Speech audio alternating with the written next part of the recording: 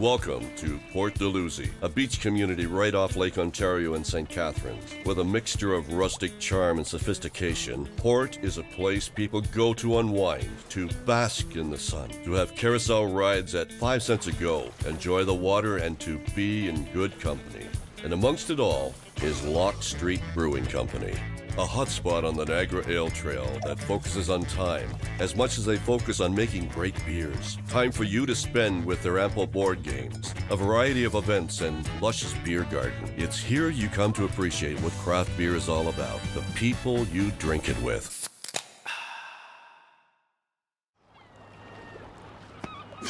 Just trying to help, Drew.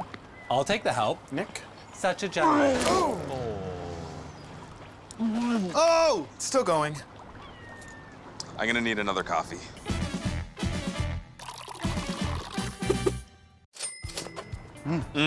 That's much better. It's like the champagne of coffees. It's actually the beer of coffees, Nick. These nitro cold brews are brewed and kegged at the Junction Brewery in Toronto. Woo! Beer and coffee. You've just described my grandmother's breath. Gentlemen, where's my coffee? Oh, I'm really sorry. Listen, I'll be right back. It's unacceptable! Doesn't matter. Cheers.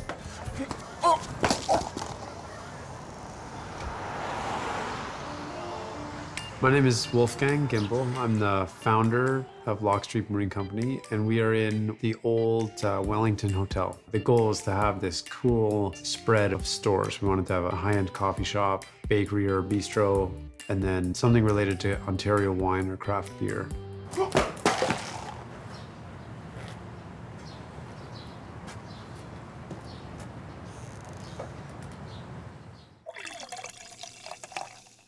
So Jake, thanks for joining us. Jake here, he's the big BM, the brewmaster. You just made a cool thing sound uncool. That's probably the worst way to say it. That's what I do. But Jake, this is your handiwork here. It is, man. What we have here is 5 of our beers from least to most bitter. Our first beer here is our Jealous Mistress. It's an English brown ale.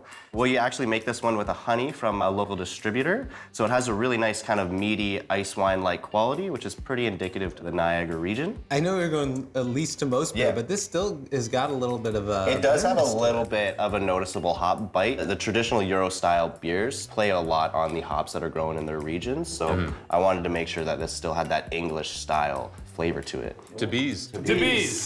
Or not to bees. That is the question. Oh my. I enjoy genres of beer that are pure, and many European beers are as natural as possible, and most beer people know about the German purity law and this idea of making beer with just 4 ingredients. So if you're really, really great at what you do, you can make a great tasting, pure substance without having to throw extra things in it. So we call this our Carousel Red Ale. It's actually a little bit closer to a Scotch ale, which is a traditional Scottish or Irish style ale. So it's gonna have a little bit more of a robust flavor to it. I'm actually not a Scotch drinker at all, but I do find that the Scotch flavor here is not overpowering. Usually when I hear of like a red ale, I don't really have high expectation with the Reds, with the Reds, but this has like a ton of personality. I love that you brought that Scotch ale into it. I'm assuming that this was named after that carousel in Port Dalhousie? Yeah, it was only fitting that we named something after the second oldest object in Port Dalhousie. So Carousel Ale kind of ran really nicely. Port Dalhousie is the ultimate place for families and for you to spend time. You can relax, you can see the waterfront, you can be on the beach, you can see historic buildings, you can do any number of outdoor activities here in Port Dalhousie. So our names and our branding all tie into those elements of enjoying time with those people that are, you know, like I said, most important to you. So traditionally, the Munich-style Radler would be grapefruit, orange, and lemon. And this month, we are landing on the Pina Pale Ale. It is pineapple juice mixed with some IPA. The pun is very important in craft beer. Yeah. This thing drinks like juice. Yeah. We actually work with a small batch juice company downtown St. Paul Street, and they make all of our juice for us. It's literally just whole blended pineapples. And I think this is a dangerous It is, absolutely. I took 2 sips, it's already what's the percentage on this guy? It's actually sitting around 3.5. Being a Radler, Being a Radler, you want it to be a little bit less. The ratio is a secret. and I'll have to kill you if I tell you. Oh, wow. You know. Hey. Just tell him. I mean, just tell Chris. Ideally, Lock Street is a space for everybody. I believe that we're not as much in the beer business as we are in the time business, at least as we are here at 15 Lock Street. We've got a beautiful tasting room on the main floor. Upstairs we have a lounge where the art gallery is and an outdoor balcony patio that overlooks the street side. We've got this great 80-person beer garden. We've used the long tables just like in traditional European beer gardens. Every space has a totally different feeling, so it depends on your mood or who you're with or what you're up to. So this next one here is our Pilsner. Working for a guy like Wolfgang, it was kind of indicative that at some point I make some kind of German lager. So this is super clean, crisp. It has that noticeable earthy, spicy tone to the hop. I have a soft spot for Pilsners because my grandpa Joe, he grew up a block away from the brewery that originated the Pilsner. So he was had this huge, huge love for him. And so my dad and I, we still always, if we see a new Pilsner, we have to grab it. And this is phenomenal. Well, that's that whole thing about like craft beer being more than about just drinking something, right? There's that community. Usually you're hanging out with people, you're enjoying it together, and usually. That's where memories. Yeah, usually, when doing it right, and you're creating memories, not just trying to forget them. Yeah. To Grandpa Cheers Joe. to Grandpa Joe. Grandpa Joe.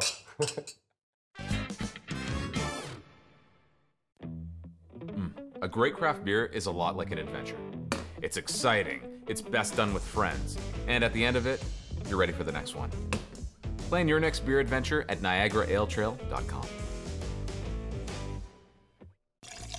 You'll actually notice that this IPA isn't as hop forward as a lot of the other IPAs. I kind of wanted to stay away from that trend of making the biggest, baddest, hoppiest, most in-your-face IPA and just try to make now what we call session IPAs, which are becoming very, very popular. Yep. Normally with IPAs, you have like one pint, you kind of feel full. And you get that bitterness right away usually. Yeah. It's just like a smooth start. The biggest problem I have is it just adds to the dad bod.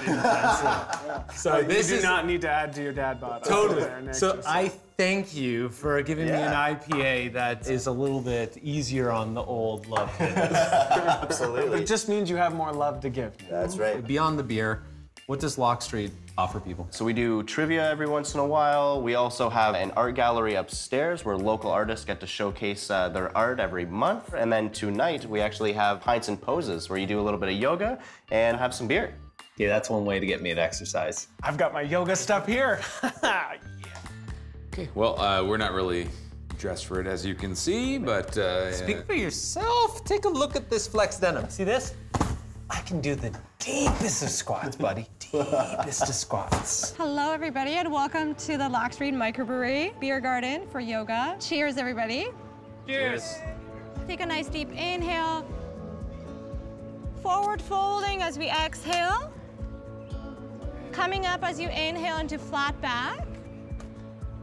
Step the left foot back, right foot back, and let's push into our downward facing dog. Good grounding. One last time, inhale up. And then exhale that knee to chest. Keep your hands at your chest for more stability.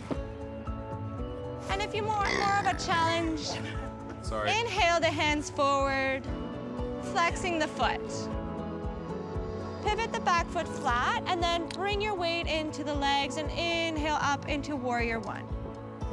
Exhale the hands opening up into Warrior Two.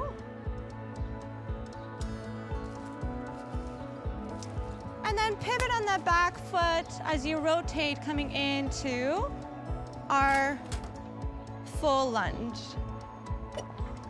Bring your hands into heart center.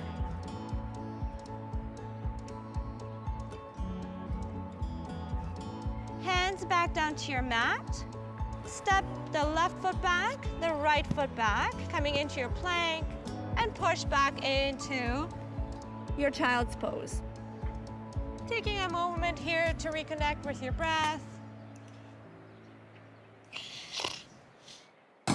Thanks, Jake. Thanks, Jake. I figured we could preserve some of our energy for our paddle boarding expedition we got later. Plus, when that yoga instructor told me to relax every muscle, I kind of did.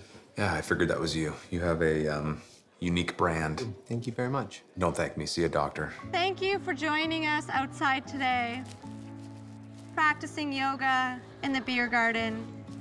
Namaste.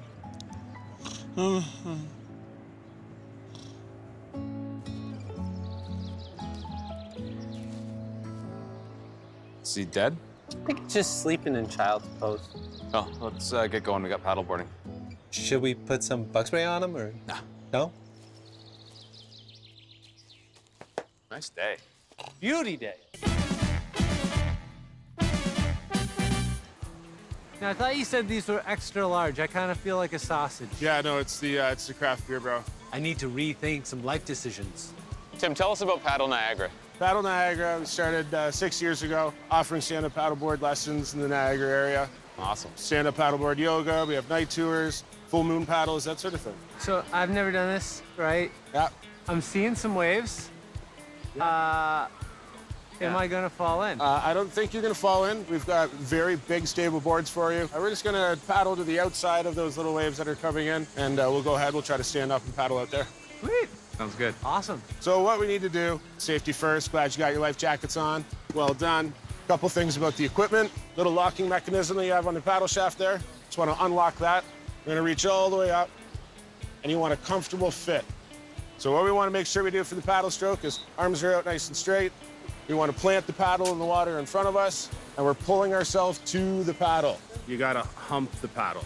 When do we get to the water? Let's give her, bro. All right, let's do it.